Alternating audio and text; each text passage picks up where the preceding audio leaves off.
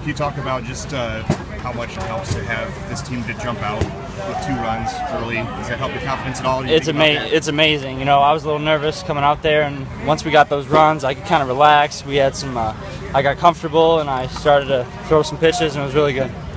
This team has moved up from Division III to Division I. Where's this team's confidence level at going into Lansing, at least Lansing now?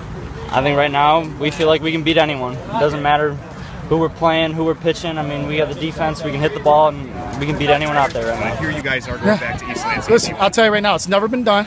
I guarantee it's never been done anywhere in the country. I guarantee it hasn't been done. And, you know, we haven't done anything yet, but we got to the Final Four, and we can't win it if we don't get there. So we're back to Michigan State again. I can't be more proud of this team and this program. And, you know, I was nervous as can be going into this game because it's win or go home, and I don't want to go home. I don't like to lose, and obviously we haven't lost a lot in the last. You know, we're 53-2 in the last since 2011 in the playoffs. Right there, that's insane if you think about that.